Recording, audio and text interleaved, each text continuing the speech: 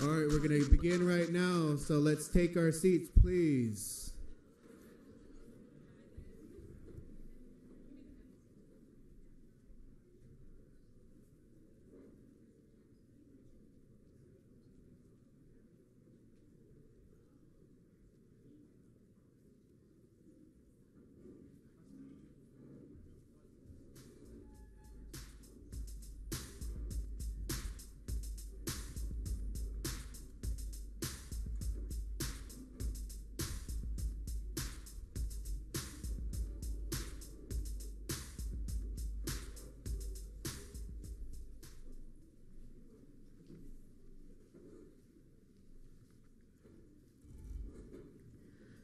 Hello. Okay. All right, everybody. Welcome back from break. Now for our final panel of the day on a very critical topic, mental health and substance use. I'm happy to introduce the youth participating on this panel. First, Jalen Harvey. Jalen Harvey is an enrolled member of the Navajo Nation, a descendant of the Pueblo of Acoma, and affiliates herself with the Hopi tribe. Jalen is a recent graduate from Sunny Slope High School, where she graduated with an advanced diploma. She is a freshman at the University of Arizona, where she is majoring in business management and working on a double minor in American Indian Studies and Leadership, along with holding her responsibilities with Unity. She has also been an active member for the past 4 consecutive years with the Future Inspired Native American Leaders Youth Council at the Phoenix Indian Center, where she holds the positions of Community Service Co-Chairperson, Executive Vice President, and the Executive President. Next, we have Shayla Tilson Lafferty. Ms. Lafferty is an Ogallala and Miniconjou Lakota youth. She comes from a long lineage of freedom fighters. Since a young child, she's been in the movement fighting for the water, land, and her people.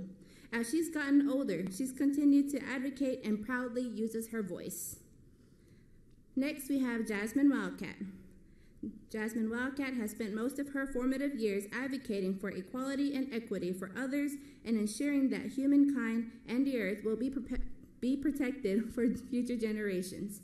She is an advocate for gun control, inclusion, equal rights, the environment, voting rights, MMIP, and the destigmatization of mental illness.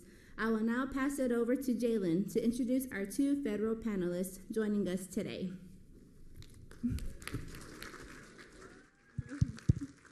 Hello, everybody. As Autumn noted, this is a critical topic for all of us, and we have 2 federal leaders in the fields of mental health and substance abuse used to discuss these issues with us, who I will now introduce. Substance Abuse and Mental Health Services Administration Assistant Secretary Miriam Delphin-Rittmon. Dr. Miriam E. Delphin-Rittmon is currently Assistant Secretary for Mental Health and Substance Use in the U.S. Department of Health and Human Services and the Administrator of the Substance Abuse and Mental Health Services Administration. She previously served as Commissioner of the Connecticut Department of Mental Health and Addiction Services and served in this role for 6 years.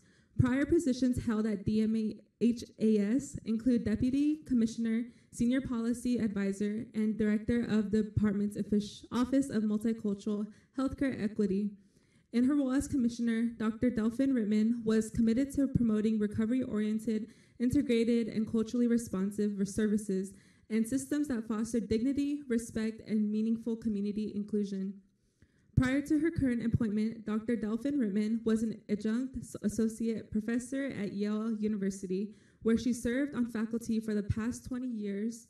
While at Yale, Dr. Delphin-Rittmon served as the Director of Cultural Competence and Research Consultation with the Yale University Program for Recovery and Community Health. In May 2014, Dr. Delphin-Rittmon completed a 2-year White House appointment working as a senior advisor to the Administrator of the Substance Abuse and Mental Health Services Administration. With the U.S. Department of Health and Human Services, while at SAMHSA, she worked on a range of policy initiatives addressing behavioral health equity, workforce development, and healthcare reform. Through her 20-year career in her behavioral health field, Dr. Delphin-Rittmon has extensive experience in the design, evaluation, and administration of mental health, substance use, and prevention services and systems, and has received several awards for advancing policy in these areas. Most recently, she received the 2019 State Service Award from the National Association of State. We love our scripts here. Of Drug and Alcohol Directors and the 2016 Mental Health Award for Excellence from the United Nations Committee on Mental Health. She received her Bachelor of Arts in Social Science from Hofstra University in 1989, her Master's and PhD in Clinical Psychology from Purdue University 1992 and 2001, respectively, and completed a postdoctoral fellowship in Clinical Community Psychology at Yale University in 2002. For our next federal leader, Beth Connolly, Assistant Director of Public Health, White House Office of National Drug Control Policy. Beth Connolly serves as the Assistant Director of the Office of Public Health within the White House Office of National Drug Control Policy. In this role, Ms. Connolly oversees the development and implementation of public health approaches to reducing drug use and its consequences, focusing on prevention, harm reduction, treatment, workforce, and recovery-ready workplaces, and recovery support services. Ms. Connolly brings to ONDCP decades of public health and human services experience in both government and nonprofit sectors. Beth served for 30 years in the New Jersey Department of Human Services, concluding her state government career of department's commissioner. Her government experience includes serving people who are often underrepresented and face social challenges such as homelessness and a lack of health care. During her tenure, she shepherded reforms related to behavioral Medicaid and its expansion safety net programs, child welfare, and the adoption of home and community-based services. After leaving state government, Ms. Connolly joined the Pew Charitable Trust. There she directed the Substance Use Prevention and Treatment Initiative, leading research and technical assistance efforts across the federal government and states to promote evidence-based transformation of the treatment system, expand the substance use disorder workforce, optimize coverage and reimbursement for effective treatment, and improve the delivery and coordination of care for underserved populations. Ms. Connolly had served as an adjunct professor in graduate programs at Seton Hall University, Rutgers University, and Georgetown University. Beth holds a bachelor's degree in social work and a master in public administration, both from Seton Hall University. I'd like to now hand it over to Shayla to ask our first question. The first question I have is, what are the systems around us doing to support our mental health as Indigenous youth? And also, I've looked into the Counselors Not Criminalization Act, and I guess, why is it that we have more SROs than counselors in schools? I believe that having someone to process your feelings with, especially as a young Indigenous youth living in the circumstances that we have to coming up, what are the systems around us doing to support us? I think I'm going to let Dr. Delphin-Rittmon start with that for her SAMHSA perspective. Yeah, it's such an important question. And I love that you framed it in terms of, what are the systems? Because often we know taking a system of care approach is so critical because we know young people touch many different systems. And so I'll speak from the sort of behavioral health from the SAMHSA lane. And so some of what we really work to do at SAMHSA is to take a system of care approach, but really think about what are some of the critical services and supports that would be helpful to have within that system. And then we'll often put together grant programs to address a broad range of needs when we identify any gaps or any need areas. So one grant in particular that does give grantees, particularly within, actually it's a grant just for Native communities, is our Native Connections grant. And the thing I love about Native Connections is it is for tribal communities to address the needs of young people from youth up to age 24. And it's to be able to put sort of services and supports in place to be able to address any mental health related needs, any substance use related needs, or even suicide related challenges that the youth or even families within the community may be experiencing. And so the wonderful other thing about the grant is that it also does allow for, and we really encourage the incorporation of traditional practices. Because we know, and what we've heard as we do site visits and others, is that culture is healing. And so it's so important to be able to incorporate traditional practices, and that is allowable within this particular funding initiative. And so when we go, as we've talked with grantees, and as I've had the opportunity to visit grantees across the country, it's been wonderful to see the ways in which some of those traditional and really creative practices are incorporated into the grant. So, for example, the Seychelles, and I'm going to make sure I'm pronouncing that right, but the Chehalis Tribal Council. So they have a grant in which they are, and again, it's part of the Native Connections, where they bring young people and work with young people, and they go on hikes and walking. And as part of that process, they identify traditional plants and herbs that are used for traditional medicine and also for healing. And so the young people learn about that. And so it's a way to connect them to their culture and connect them to health and healing strategies. And so that's just one example. Another one real quick that I'll share is and I want to make sure I'm getting the pronunciation right, the Muckleshoot. So the Muckleshoot Indian tribe, and we had the opportunity to visit them as well, has implemented an overdose prevention strategy and reversal campaign in which they're doing a broad range of teaching and training and education. But again, incorporating the cultural practices, they'll sometimes incorporate and do some of that training and teaching, for example, on canoe journeys or during other traditional practices, cultural dinners. And it's just a way, again, to be able to incorporate culture into the health and healing process. But again, filling in gaps within a system of care, because typically we don't necessarily see that within a system of care. And so our grant allows for flexibility to be able to address some of those behavioral health needs within a system. I agree how culture is very important. I think that it should be all intertwined. Our second question will be for Assistant Director Connolly. How is the Office of National Control Policy supporting recovery for youth and young adults, especially as they enter the workforce? Thank you so much, and it's been really wonderful being here with all of you today. I had the opportunity to get here a little early, and I was really enjoying and really learning a lot from listening to all of you. So I'm going to move this down. There we go.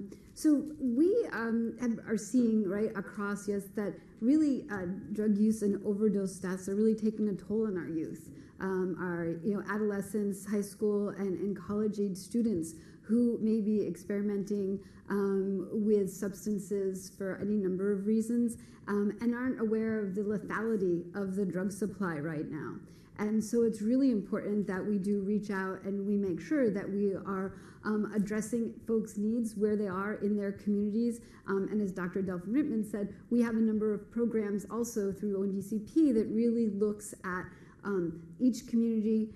We have drug-free community grants and programs where we fund the communities to come together and figure out what is the right approach for their community. So it's not a cookie cutter. We're not telling everybody they have to be exactly the same, because we even know, folks in nearby communities, they all need different and very specific culturally competent services. So that's one way that we're addressing, through our young people. Another is we're doing campaigns to attract our older youth, and these are through social influencers. I bring my prop with me all the time. You all can save lives through using and carrying Narcan, naloxone with you. It's available over the counter. You can get it at your drugstore, at your big box store, and it's really important. And so we're doing an influencer community, and I'm too old to understand exactly how it works, but I know that we have a lot of folks that we go out and make sure that they can reach particular communities by sending the message about the lethality of the drug supply and that naloxone can save lives. So we're trying to reach folks in that way using tools that we know that would resonate. In terms of what we're doing for folks in recovery, we're really building a continuum. So starting with folks in high school, really supporting recovery high schools where folks can go with other young people in recovery and have a learning environment that helps them and supports them. The same thing as folks get to college, and I've been listening to where everybody's going in all your majors and your minors, and I'm in awe of all the work you must be doing, but also to create recovery communities at the college level so that folks, again, are supported so they can have a really successful college term. And we have just finished with our peers at the Department of Labor creating a recovery-ready workplace website so that employers, as you're all leaving college, and you've had this great experience and you're going out to do amazing things, that you can have an employer and a good employment experience so that, again, folks are supported in the workplace. And a lot of this has to do to reducing stigma, our words matter, and making sure that people are supported and held up in the workplace. So really going from, you know, our smallest folks up to folks that are in the workforce. Thank you to both of you for those answers. You know, it's really amazing the work you guys are doing for not only Indigenous communities, but the whole nation. So I would just like to ask the rest of our panel, what helps you with your mental health? Do you have anything you would like to share with everyone here on what works for you?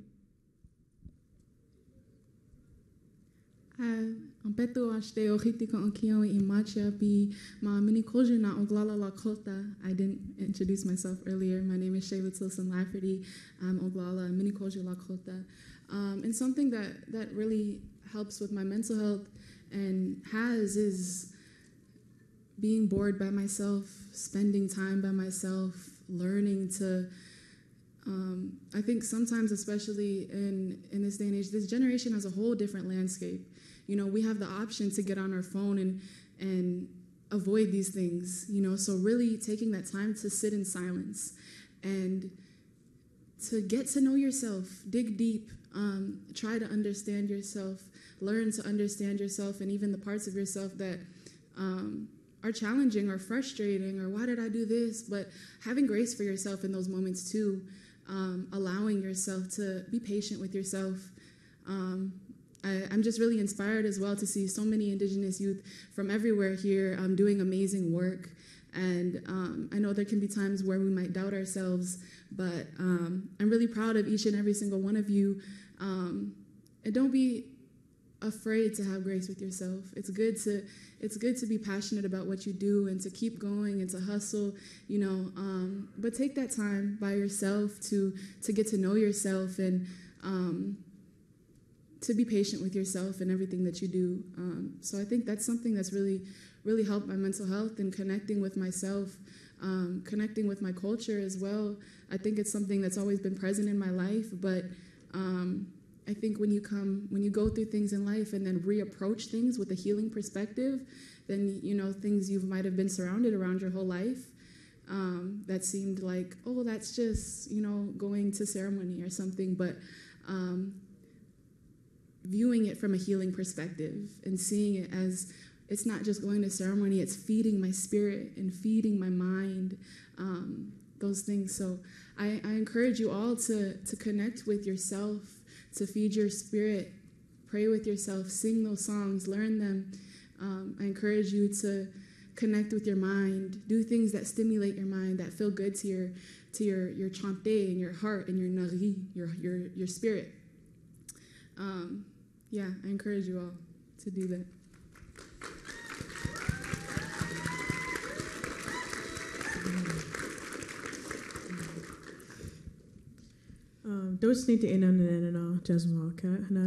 So, hello everyone. My name is Jasmine Malakat. I'm an enrolled member of the Northern Iroquois Tribe. I am currently a third-year student at the University of Wyoming, where I'm triple majoring in psychology, Native American and Indigenous studies, and political science.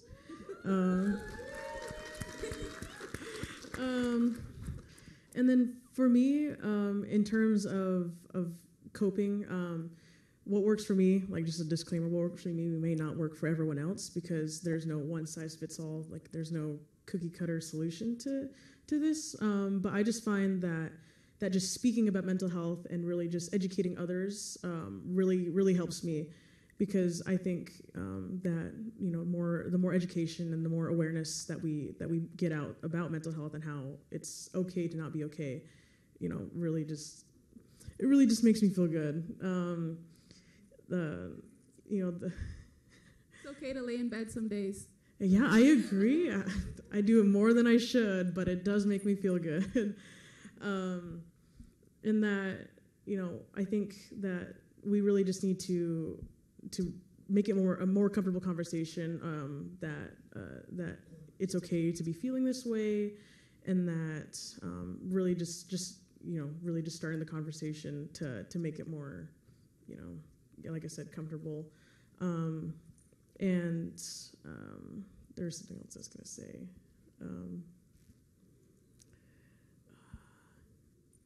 Come find me afterwards and we can talk more, but that's about it. Thank you both. Can we get a round of applause for these two? And like Jasmine said, what we say works best for us. It might not work best for you guys, because, I'm pretty sure you all have your own way of, coping with your mental health. Personally, for me, one of my favorite things is journaling. I learned how to journal from a friend I consider my sister, Samaya Kirogwa. It just kind of made me able to express my feelings with writing, and just be able to express how I feel without having to feel judged by if I were to tell somebody. And if I were to tell you guys anything, it would probably be your mental health matters. Your self-care. Go buy something, if it makes you feel better, go buy, even if it's expensive, if it makes you feel better, then do it. Or, just buying that coffee every day, that helps a lot. So, just whatever works best for you, keep on doing it. Don't feel like you can't express how you feel truthfully and honestly. So thank you guys. So we're now going to be we're now going to be moving into a group discussion on mental health. In your folders, you'll see questions to guide your discussion. Each table will need a table leader to guide the discussion and to write down key thoughts, and those that want to share out to the whole group will be able to at the end of our discussion. There will be staff available to assist you if you have any questions. So get started. We will have about the next 20 minutes to discuss and answer the questions. Then we'll come back together to hear from as many tables as we can in our remaining time. We're going to have, thank you for having discussion about this important issue. Now we could look. Would you guys?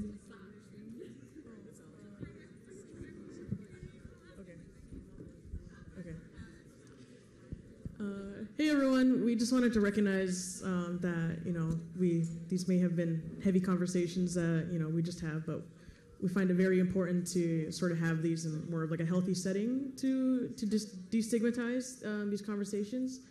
And then we just wanted to know if y'all have any questions. So if you have any questions, feel free to raise your hand.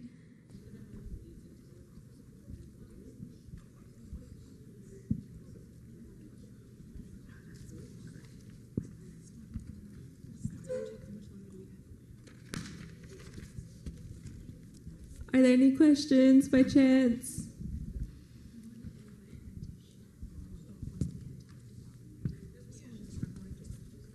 Hi, so I just kind of wanted to talk about, I don't know if this is necessarily a question, but so I went to a university where alcohol use was really big. There's a huge party culture. If anyone's from the Midwest, and knows the term unofficial. It's unofficial St. Patrick's Day. It's this huge thing. And so I guess kind of what my thinking was is how do you encourage or discourage substance abuse among kind of older youth, in your late teens and early 20s, just because I think it's really normalized in college to drink all weekend, they're starting Thursday and going through Sunday. So, One thing is to have folks talking about, the health and well-being of people. And as we look at the research, trying to shame people doesn't work.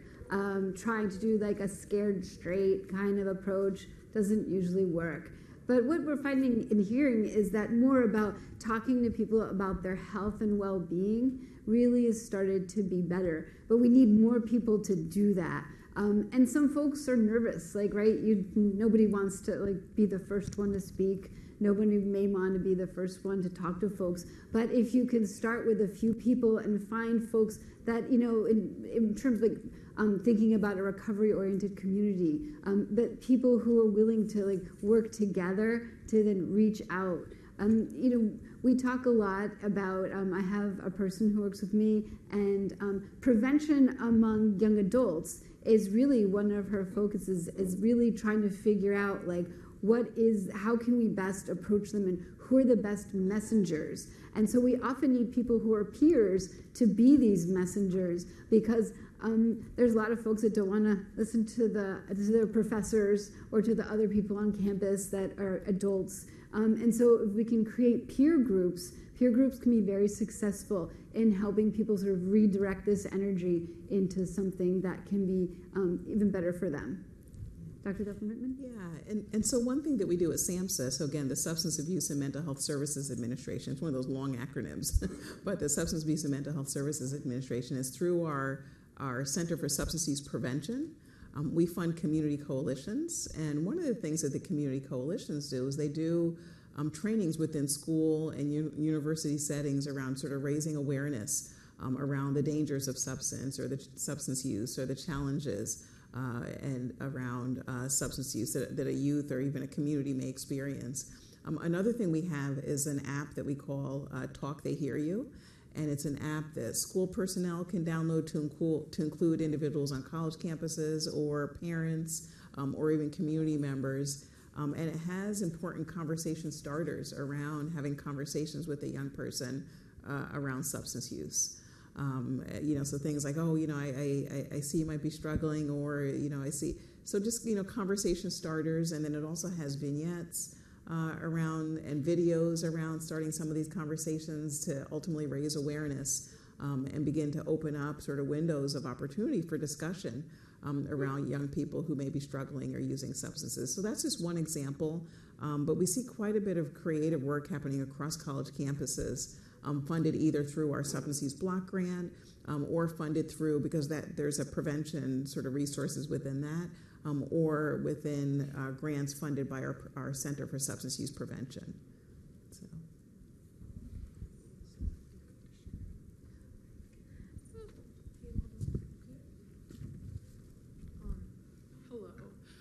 I just want to kind of touch bases with mental health. Both of my parents are psychologists for Indian country and have participated on boards surrounding Indigenous people in psych. And what I've noticed through what my parents do and the work that they contribute to our community. I want to speak from my father's perspective. On this one time, I actually went into a community with him at Fort Belknap Reservation located in Montana during COVID. Their suicide rates amongst youth were very high, and he went out into the field to visit with the family, put himself in that environment. And that's not the normal, that's not at all when you take the perspective of Western colonial mental health approaches, but then you want to go back to our cultural teachings and our holistic approaches. For the longest time, that wasn't welcome, having more of a traditional or even a cultural outlet perspective be welcomed into these Western colonial spaces.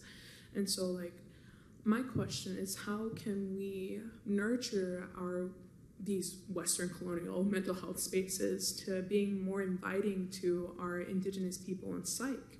Because there was a time when even the National Committee said that Indigenous people weren't welcome into psych, that we didn't belong in this world of mental health when we are mental health. I go back to our culture really saving us, saving our people, through genocide, through the boarding school era, like even now, culture is needed more than ever, especially in our youth when through COVID, we didn't have those outlets. And I guess like going back to my question is how can we open these spaces to our culture, but not in a way that exploits us, but in a way that uplifts us. Mm-hmm.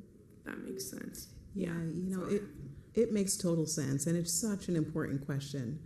And so certainly it is one area that the SAMHSA that we're working at, but even across, I would say across HHS, I think some of what you're talking about is addressing equity. How do we address equity and incorporating culture and cultural traditions and people's worldview and beliefs and values into the services and supports that we fund? How do we make those services and supports culturally responsive and culturally congruent and culturally competent? And so one of the things that we do at SAMHSA is, within our grants, we encourage and we have language in there that it is entirely appropriate to incorporate cultural traditions along with other practices that might be proposed. And one thing that I love in my role as I've gotten to, and I really feel it's such a privilege really, but as I've been able to visit different community programs on reservations and elsewhere across the country, I love seeing that mixing of cultural practices and other practices that people are proposing, because it does make a difference. We know that culture is healing. We know that culture is healing, and creating community spaces is healing. And so it's been wonderful just to see some examples of that. Sweat lodges within, as part of a community program, or talking circles or canoe journeys, and just a range of traditions that are healing and that it's important for us to continue to support. But thank you for that question, and it sounds like for the amazing work that your parents are doing, because it is important, I think, to work from a culturally responsive lens and perspective.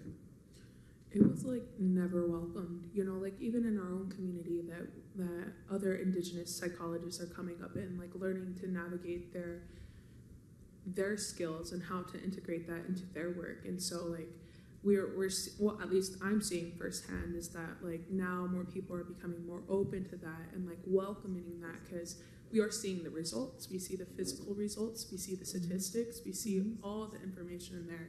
And so I just hope that like that's more advocated for on like more of a national spectrum. Mm-hmm. Thank you. Thank you for that.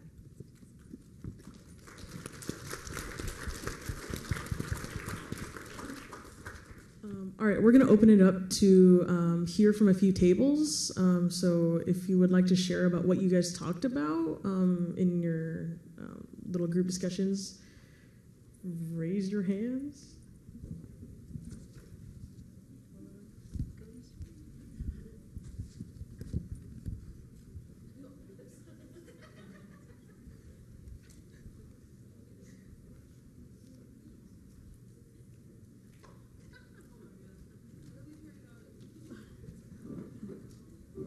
Oh, I wonder if the batteries. Oh, I think it's on. Yeah.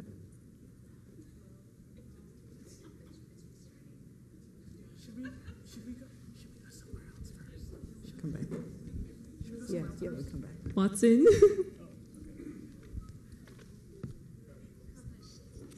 Hablaré desde el español, enseguida les traduce.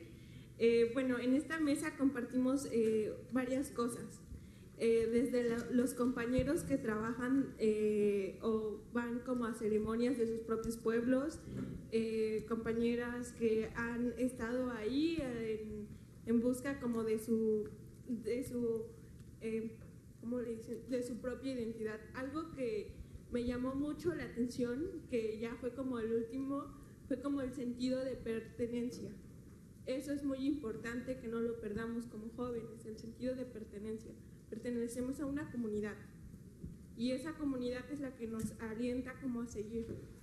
Varias compañeras hacían como su propia opinión, compartían como sus sentires y eso es como el abrirnos también. Comentaba mucho que daba doy clases de filosofía indígena en una preparatoria y trabajo constantemente con jóvenes que están entre los 15 y los 18 años y tienen como muchas inseguridades porque uno atraviesa como en esa parte de no saber dónde pertenecer, porque hace rato justo cuando estaba como participando en la mesa de enfrente mencionaba mucho como esta parte de estamos viviendo entre dos mundos y es fácil perdernos, es fácil perderte en esos dos mundos porque no sabes ni a dónde perteneces, pero este sentido de pertenencia es vital para nosotros, seamos lakotas, somos navajos, seamos centales, seamos tzochiles, nahuas, totonacos, todos los pueblos que existen tenemos que tener eso en mente, que pertenecemos y venimos de ahí y que eso es lo que nos va a cubrir. Le decía hace rato que entre lo individual está lo comunitario y lo comunitario es individual. Entonces esta perspectiva es muy importante porque si yo estoy mal, mi comunidad también va a estar mal y si mi comunidad está mal, yo también estoy mal como internamente. Hay una palabra en náhuatl que dice amoni yolpacto, como no estoy bien desde el corazón. Y eso es como muy importante porque tenemos que curar eso y hacerlo desde nuestra propia cultura. Tenía también este cuestionamiento de cómo mediar esta situación entre la psicología occidental, pero también los conocimientos de nuestros pueblos, porque hace rato lo mencionaban, la cultura pura. Y entonces eso es muy importante que lo tengamos siempre presente.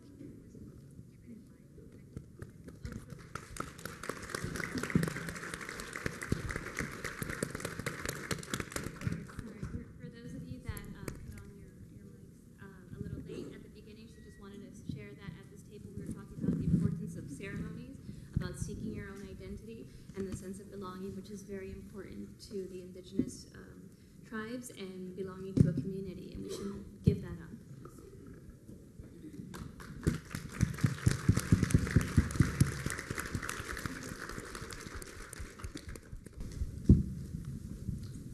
Ishankishana hinikarigiwina, Hochankasha Hawi Suchinga Hingairina, Naga Maikaterajda, Virginia Snake Boominga Hingairina. Hello, my name is Virginia Snake Boomin. I come from the Winnebago tribe in Nebraska, and I am here on behalf of Table 6. So we went over our questions. We talked about almost all of them, and the main theme that we kept coming back to was culture. Not just in the sense of culture helps us just by being culture, but culture involves movement. It involves time with ourselves. It involves time with our community. It involves time with the earth. We found all of these similarities. We talked about foraging, about gardening, about doing these things with our elders, with our parents, with our grandparents. We talked about dancing at powwow as a form of movement, but not only as movement, but as a form of discipline, of finding patience and finding love for yourself and finding love in doing things that connect you to who you are, connect you to your identity. We also talked about these trusted people in our lives and how a big part of that is our community members.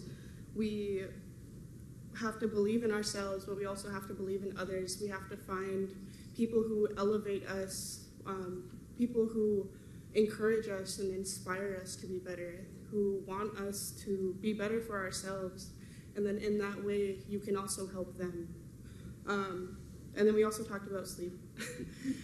Sleep is also very necessary. It's a big part of our health. Without sleep, you know, we'd be running on empty all the time. But a big part of it was definitely movement. Movement is medicine. There's power in movement. It's not just dancing either. It's also crafting the movement of your hands, of creating something and producing something beautiful to share with others. And all of these things, they come together and they help. For us, they help our mental health, and they help us to be better people and to be happy and to be whole. But yeah, thank you. Thank you all who contributed to this conversation, but also to our fellow leaders here as well for sharing your experiences and, you know, just making this a safe place for everybody. So thank you.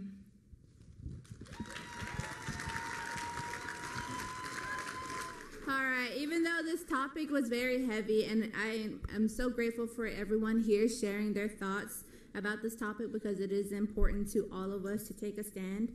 So with that being said, I would like to have Miracle Spotted Bear. She is from the Ogallala Lakota, Pine Ridge, South Dakota. She is going to come here and sing a prayer song for all of us. So give it up for Miracle Spotted Bear.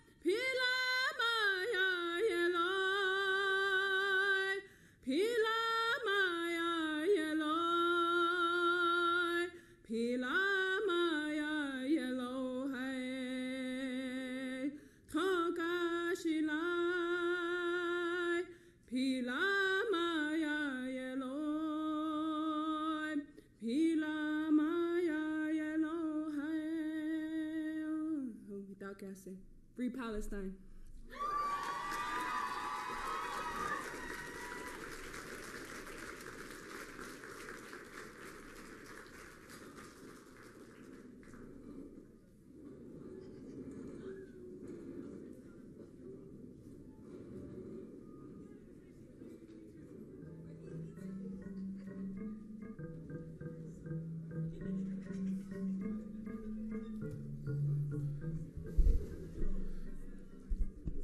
I want to thank Miracle for that prayer song. Now I'd like to turn over to Rose Petoskey from the White House Office of Intergovernmental Affairs.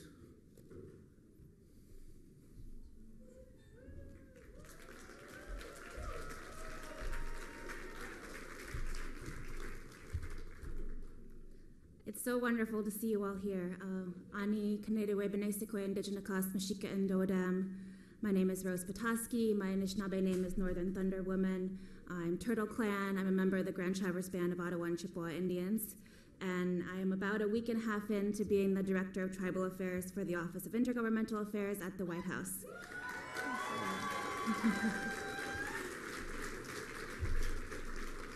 As we close out our day, I want to say Chimagwech. Thank you so much for sharing your ideas and experiences with us today.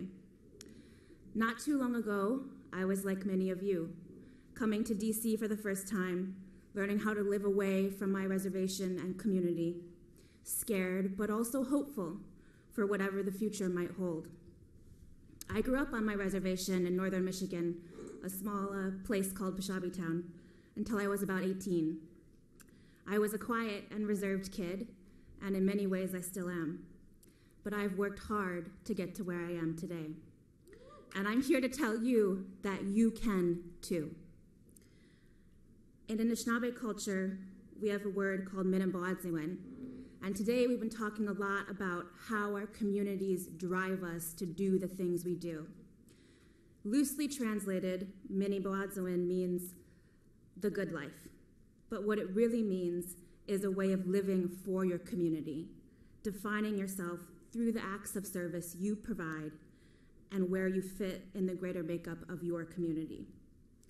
Many of the people in this room have been my mentors. Let's have a round of applause for all of our mentors. Where would we be without the people who were here before us?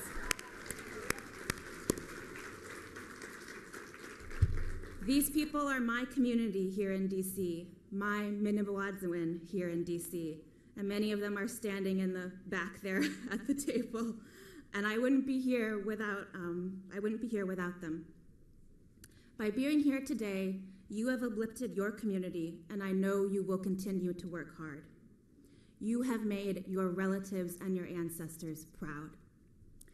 On behalf of the Biden-Harris administration, I want to say again, Chi-miigwech, thank you so much for being here. And thank you so much to our wonderful staff and volunteers who have made all of this possible. Round of applause for our staff and volunteers.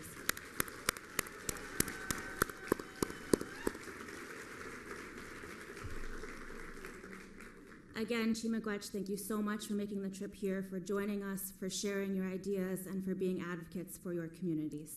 Thank you.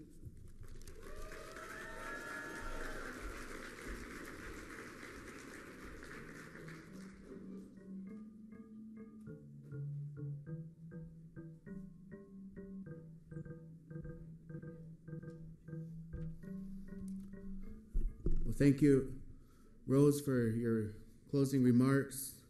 Now I'd like to turn the floor over to Caleb Dash, Seneca Jackson, Evelyn Enos, Junior Pancock, Summer Lopez, and Hunter Nish to do a song to close us out. And after that, please stick around. We're going to do a group photo, so don't go anywhere. Thank you.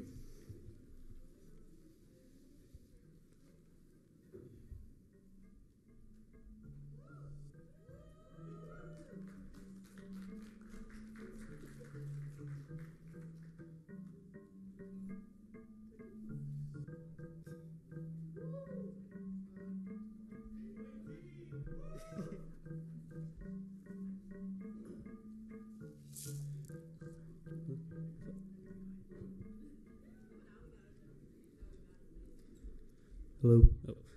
Skakdash Vithajamwe on Chugga Country Nish. Good day, everyone. I know everyone's tired, and I know you guys had a long day. And I was requested to come and share a song, and the girls here were going to dance.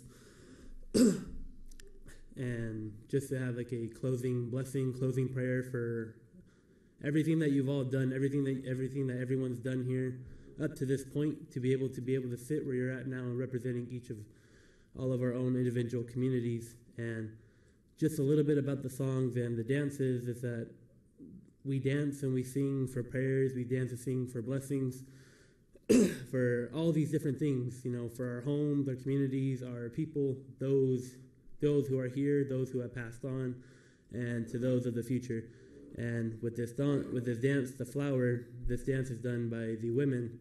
And, as women, they hold that balance for all of us. They hold that balance for us men, for whenever we need to take care of the things that we need to take care of, and for when the women need to take care of the things that they need to take care of. And so, again, I just wanted to share just that little bit with all of you. And I hope all of you have a good rest of your evening. Thank you.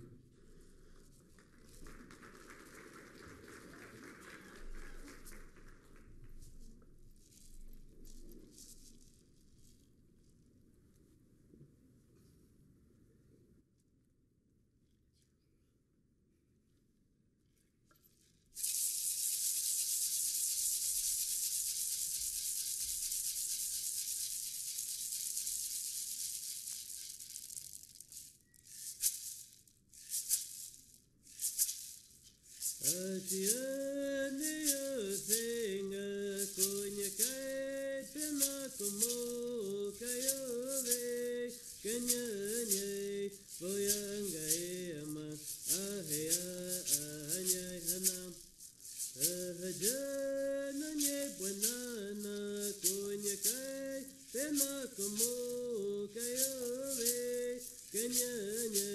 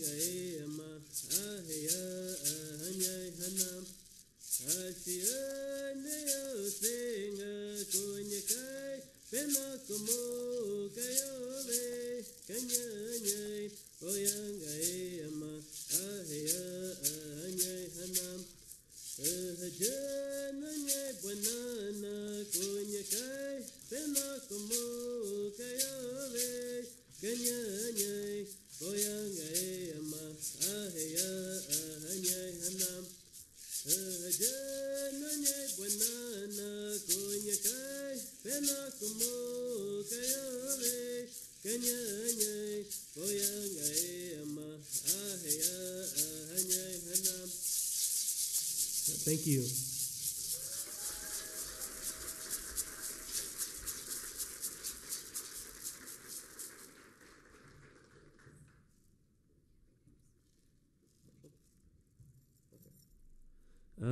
And also, just to share one more with all of you, we're going to be doing a social dance, and the social dance is for anyone and everyone. Everyone's welcome to come out and join.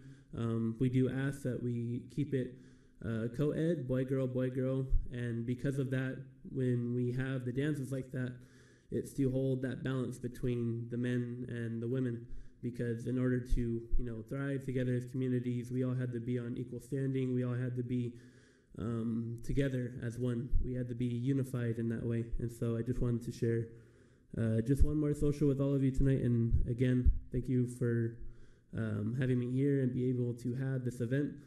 And again, this is an invitation for anyone and everyone. Thank you.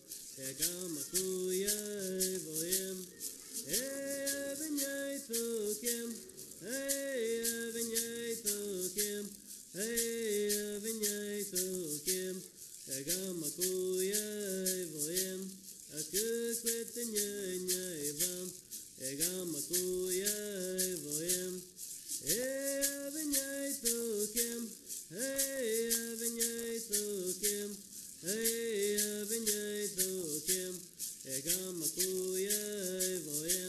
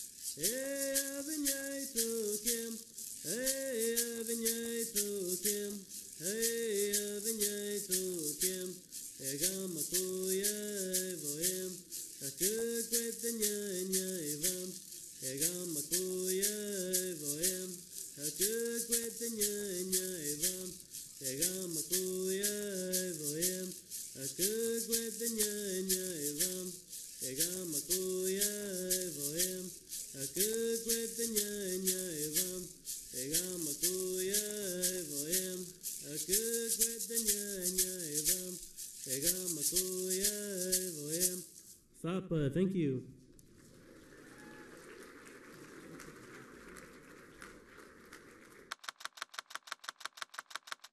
Produced by the U.S. Department of Health